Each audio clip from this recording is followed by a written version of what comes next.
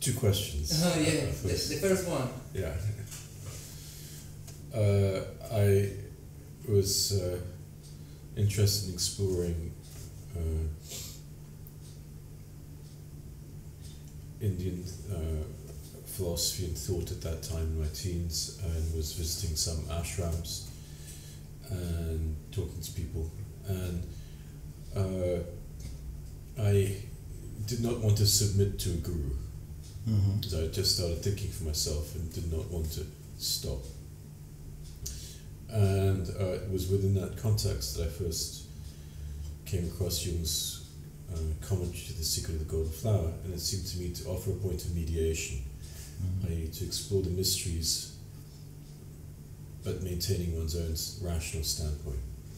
And that was also my introduction to psychology. I just started studying philosophy at university, but I did not know what psychology was. So it was the first thought, okay, this is something else, so I'm more interested in this.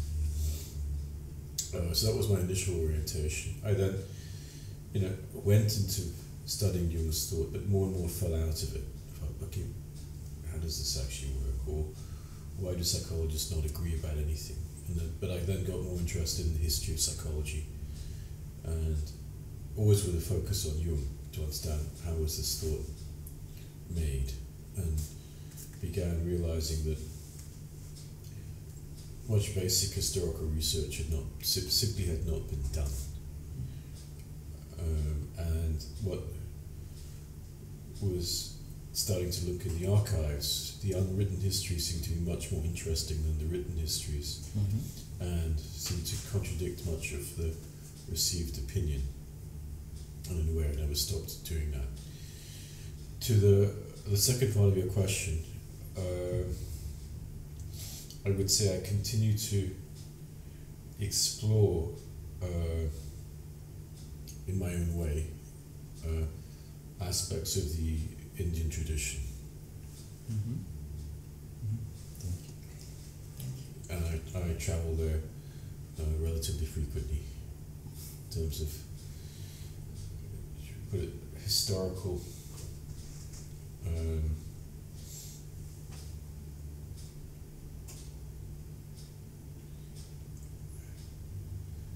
familial, ancestral, historical, mythological. For someone like you, I would watch the days go by, wasted in blue. I was out of use. Now every day, every night, every moment with you, I'm walking on air, and every day, every way, I feel I can't lose. I wanna shout it out, ain't no limit. I wanna shout it out to the world. And at that stage, I was studying as part of my undergraduate work. I wrote extended essays on Jung's theory of synchronicity, and also I did a comparison of Jung's a study of the relation between Chomsky's linguistics and Jung's theory of the archetypes from that point. So I was not studying Jung in a historical manner at that time. That was something I did later on. In terms of, I prefer not to use the word influence, and stress more active reading in terms of engagement. In a way, I mean, it's Jung himself who quite clearly states his engagement with Nietzsche, with Schopenhauer, with von Hartmann, with Caras, with the 19th century German philosophical tradition.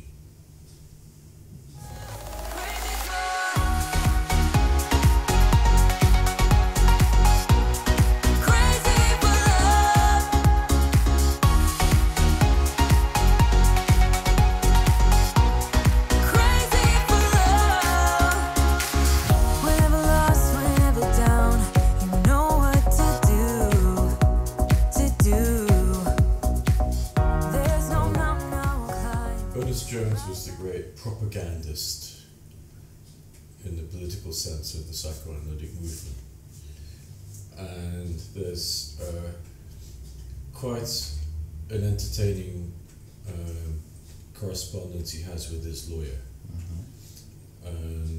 where he's checking whether people are dead or not in terms of what he's wanting to say about them.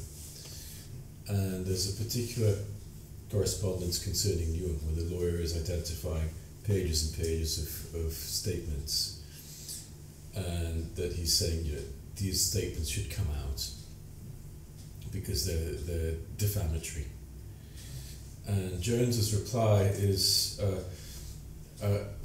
from what I know of Jung, like Freud, he would never bother to enter a litigation. Otherwise, in a way, they would have never got out of the law courts if they did that sort of thing. But if he does, I'm quite willing to pay all the costs myself. You could just see this fantasy of Jones wanting to sort of rerun the battles from 50 years ago in a court of law. Or there's this point when some research is showing that I think some of the figures, I think it's Albert Moll, has died. Let's hope there's some more fatalities. Mm-hmm. So he's wanting these people dead so he can defame them at liberty. So that gives you a sense of the character of Ernest Jones. And so what became then, which is the important point, the standard biography, his 3-volume biography, The Life and Work of Sigmund Freud, it's a polemic, but he had access to material that no one else had. So it became the definitive work on Freud, but it was a legend. It's like it's continuing the battle. Mm-hmm. It's like the victor writes the history. Everyone else is silent. That remains the version for many decades. It still is, absurdly, the most comprehensive biography of Freud.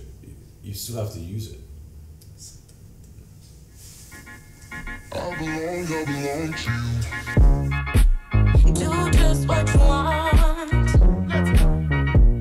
You're the one I trust,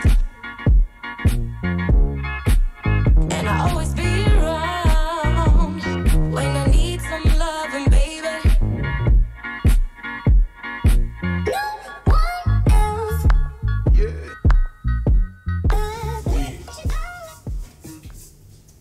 Contradiction was not so much directly with Jung's own research, because what Jung did was a psychological analysis. He never met her, and in a way it was using her material to elaborate his own theories. And as he himself said in 1925, in a seminar,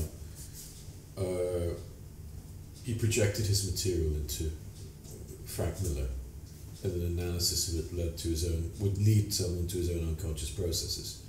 When I first read that then made me very curious. And who the hell was this woman? Mm-hmm. And what relation did she have to all of this stuff? And Jung noted he